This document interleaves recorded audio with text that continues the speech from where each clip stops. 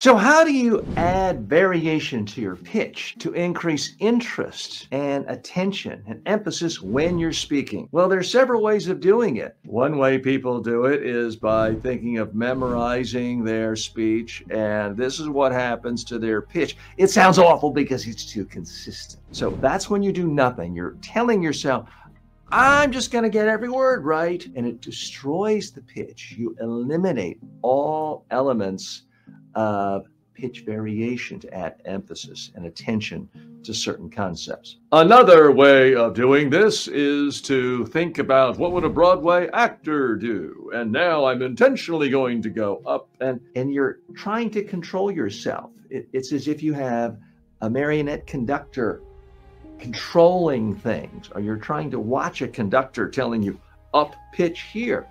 Don't do that. You're going to sound contrived, phony. You're going to sound like an actor because you are acting, but you're going to sound like a bad actor. It's one thing people all over the globe these days are good at is spotting bad acting, because everybody, if they have access to a phone, can access Meryl Streep, Robert De Niro. The finest actors in any country are all available to people if they have a cell phone and internet connection.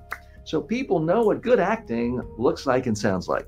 They also know what bad acting looks like, because everyone has seen bad movies, bad sitcoms, people coming across artificial, stilted, phony. That is how you're going to come across if you tell yourself, I want to add the correct pitch into my speech or presentation to sound enthusiastic. Don't do it.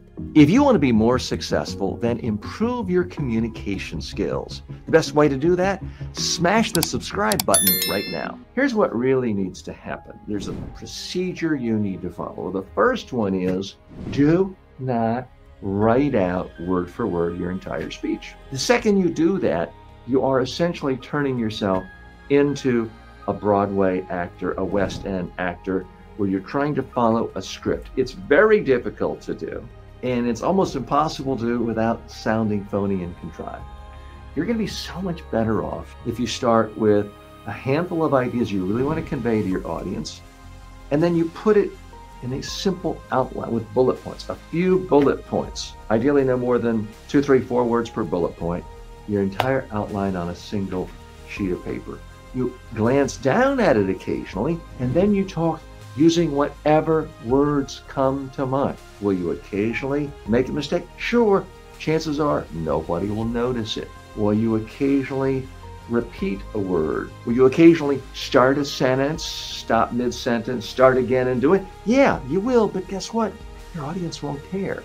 You will sound natural. You'll sound relaxed. When you do it that way, the pitch variation comes into your voice, because we all speak when we're comfortable in a way using our voice that varies the pitch, the tone, the speed, that makes our words more interesting to people. That's why it's crucial you get to the point of sounding like you're just natural, because chances are your use of pitch when you're talking to your best friend about the worst thing that happened to you last weekend is perfectly fine.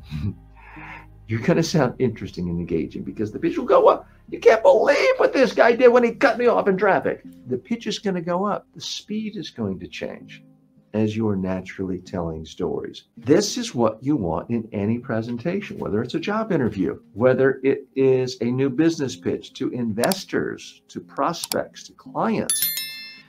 Now, you might not use the same words. You might not say anything obscene the way you might with a friend, perhaps, or off color, but you do want a variation of tone. You want a change in your speed, pitch, variety. That's what's going to make you interesting to listen to. So it comes from rehearsal and practice. Now, I know you don't want to hear me say this. This is my hobby horse, and I've been wildly unsuccessful in communicating, maybe not you, but a lot of folks like you to do this, but it's still the #1 solution to pitch and every other problem in a presentation. And that is, practice your presentation out loud while recording it. Listen to it, watch it, ask yourself with respect to your voice, does this sound interesting? Do I want to listen to this person? Because the vast majority of the time, for business people, students, executives, politicians I work with, the first time they practice a presentation, even if it wasn't written out word for word, even if they're not using a teleprompter, even if they're not using a script, the first time they hear it, the pitch is kind of low key and even and smooth and what they think of as professional. And it's boring because it's too consistent. The pitch is the same. You're not using the highs, you're not using the lows, you're not using the fast, you're not using the slows, you're not pausing. And all of that makes for a boring presentation. That's not what you want. Your goal is not to simply make sure I got these words in this order out of my mouth, and therefore I can say, I got the job done. No, that's not your job. Your job is actual communication. If you want to communicate, several things have to happen. Your audience has to understand your message. They've got to remember your message. And in order to do that, they got to stay awake and pay attention to you. And one of the biggest problems of not altering your pitch is it's so boring to the audience. Let's try that again. One of the biggest problems with not altering your speech is boring your audience. You hear how awful that is? You probably fell asleep right there. Same message, same words, but the pitch was the same. The volume was the same. The tone was the same, and it's monotone.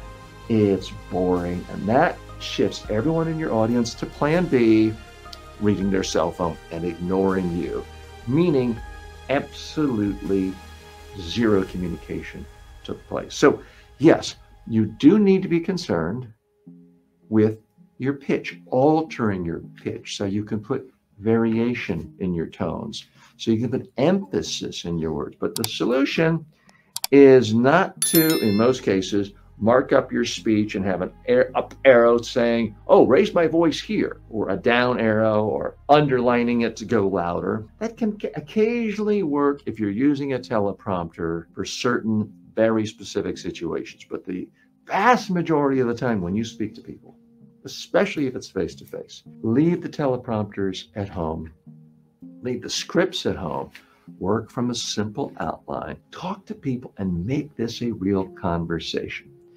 If you're telling yourself, I'm having a conversation with one person, even though there's 30 people in the room, but you're using the same tones of a one-on-one conversation, your pitch will come across as natural, relaxed, varied, and interesting, and you will communicate.